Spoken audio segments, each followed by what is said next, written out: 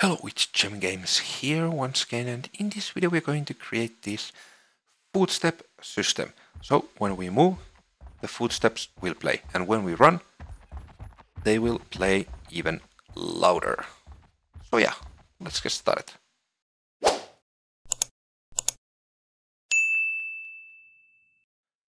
So what you want to do first is click the link in the description that takes you to my Google Drive, and you want to download this footsteps folder. After that, you want to go to the blueprints and you want to right click and create a new folder called sound effects. Then let's open it and let's create a new folder called Footsteps. And let's open it, and here we want to copy all the footstep sounds that we just downloaded. Okay, after that we want to select the generic 1, 2 and 3 and 4. So let's select the first, control pressed and select all. Let's right click and let's create single queue. Okay, and this is called SV footstep generic 1 queue. It can be called like that. Okay, so let's open it. Here what we want to do is we want to add a few things here, because now it is like this.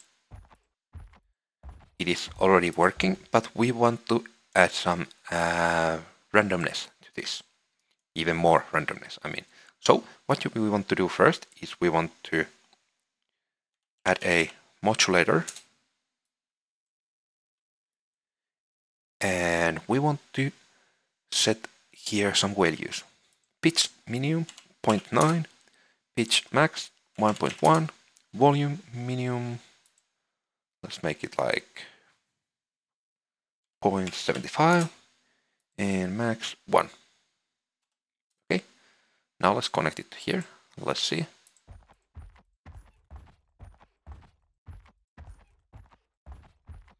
Okay, one more thing that we want to do, we want to add a attenuation.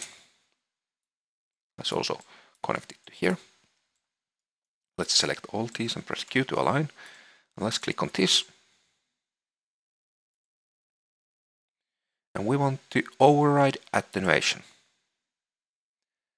Now, what we want to do, we want to change this attenuation function to logarithmic. And in radius, let's make it like 300, and fall off distance like 1500, something like that. Okay. So inside of this radius, the sound will always play with the full volume, and it will basically get quieter the closer you get to this value. Okay. And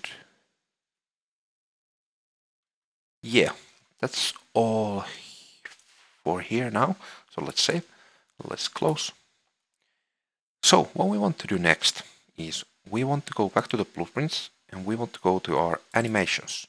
We want to open, for example, the walk forward animation. And here we have this camera shakes notifies. We could use this same notifies, but I will create like new ones for the footsteps. So let's add a new notify track. So now we have 1 and 2. And here on 2 on the exactly same position, let's right click and add notify, and let's add a new. Actually, we have here L foot plant. Let's actually use these ones. Okay, first let's add the L foot plant. Now let's go to the. Why is this lagging so much? Okay, I got it working. So let's go to the other notify and let's right click and add a skeleton notify L foot plant, like this, to the same position. Now for the other animations, let's do the same thing. So walk back, Let's go to the first notify, and this is right leg.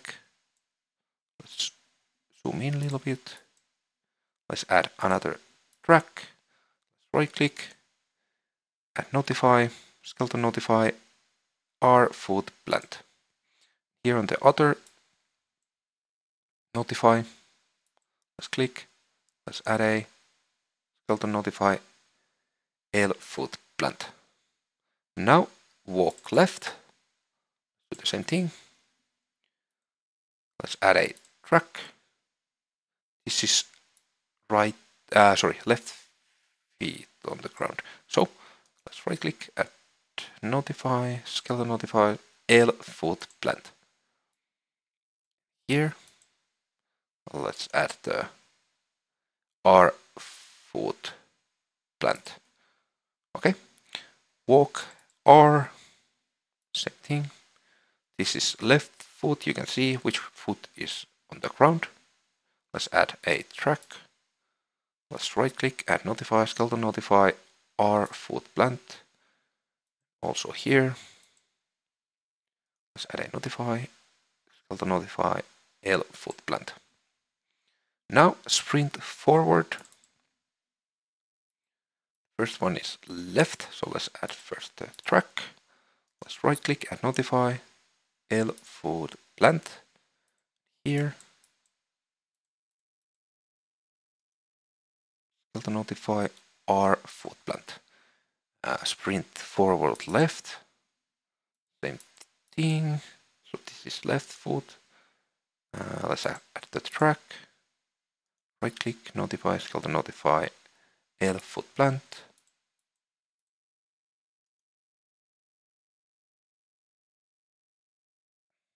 R foot blend. And sprint forward right. Let's do the same thing. This is left leg. So actually we have the track first. Left leg, so notify, skeleton notifies, L foot blend. And here, this is right foot blend, so R foot blend. Okay, now that we have added all of those, let's actually save all. We can close this animation. So what we want to do next is we want to open the APP player, and we want to go to the notified graph. Actually, we are here already. So what do we want to do here? We want to come down here. We want to right click and search for a notify event anim notify L foot blend. And also notify event anim notify R foot blend. We need both of these. Okay. Next, what we want to do is we want to create a new function. This will be called get foot hit on ground or something like that. Okay. And what we want to do here, we want to add 3 inputs. The first one will be called socket name, and it will be type name. The second one will be called speed. How do you write it? Threshold, like that. And it will be type float. And the third one will be called land, and it will be type boolean. Okay, we are not going to use all of these in this video, but yeah. Now what we want to do is we want to come here and we want to right click and search for a line trace by channel, and we want to connect from here, leave some space. Now what we want to do, we want to get our player reference, and we want to get socket location. Get socket location mesh. So this one. So we want to get our mesh and we want to get socket location. Okay? And actually, let's move this even further. And now the socket name we want to get from this, and we want to search for a socket name, which is this input here. Okay? Now from here, we want to add, and we also want to subtract like this. And this first one, this add one, we want to connect to the start, and this subtract to the end. What we want to add is we want to add like 10 units, and we want to subtract 40 units. So it will start a trace 10 units over our feet and end it 40 units under, like that. Okay? Now we can turn this draw debug type for duration, so we can actually see what is happening. Okay? And the next thing that we want to do is we want to promote this out hit to a variable. And we want to call this Footstep hit. And we want to split it from here. And then we want to add a branch. So B and left click. And we want to check if we got a blocking hit. So if we basically hit something. And after that, what we want to do, we want to create another function. This will be called play footstep sound. Oh, I did a little mistake here. Sound like this. And we want to add a input here. This will be called location, and it will be type vector.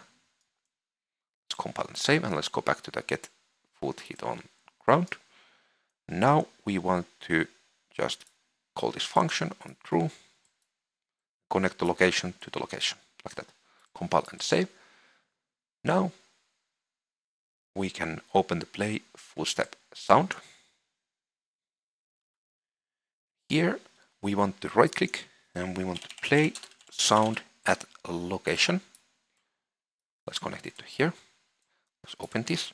And let's connect the location to the location, of course. And the sound, let's select our footstep generic 1Q. Sound Q, not these sound waves, this one. Okay. And what else we want to do is from the volume multiplier, we want to map range clamped.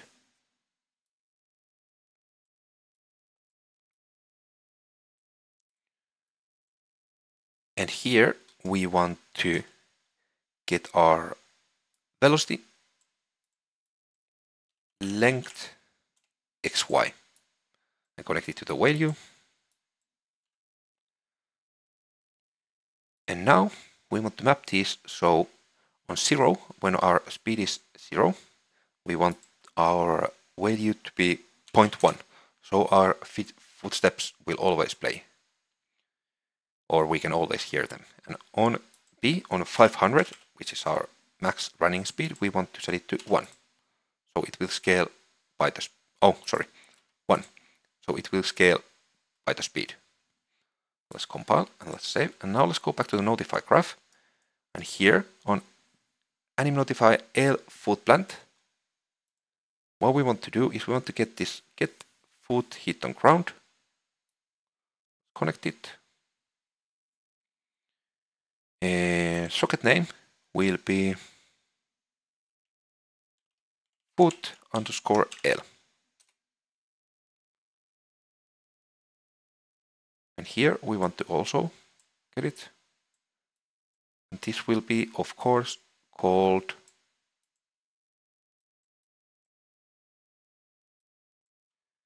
foot_R. Okay. Now, when we compile, we save all and we go to play.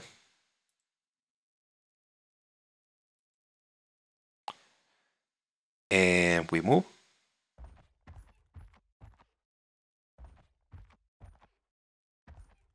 When we go slowly, when we run, you can see it is all working pretty nicely. We might have some little problems with when the animations are blending, but we will fix that on the next episode. So yeah, I actually think that was all for this video. If you liked what you saw, please click the like button and subscribe for more. And yeah, hope you have a great day and see you on the next one. Bye.